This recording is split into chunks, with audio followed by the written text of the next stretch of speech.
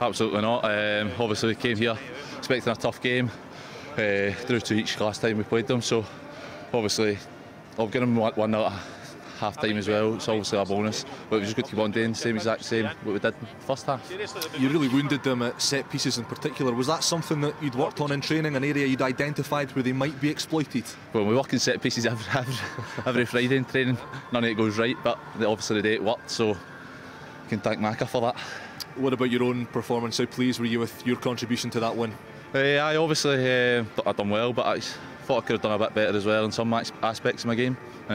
Always looking to improve, so can't ask for much more. That's a great attitude, but I'm intrigued to know, where do you think you could have played better today? It was a pretty strong all-round performance from yourself. Obviously, defensively, thought a few crosses in that came in too easy, but that's football at the end of the day.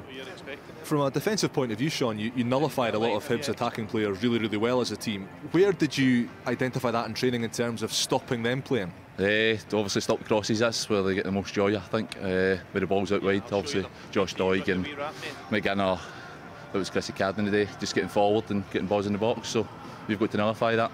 What kind of impact can a result like this, a trip to a final now that you've booked, have on the rest of your season? Aye, definitely, it's massive.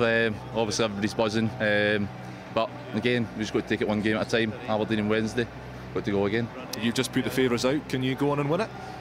Definitely, aye. Got to believe you can. No point playing in these competitions if you can't believe you've got to win anything. So, aye.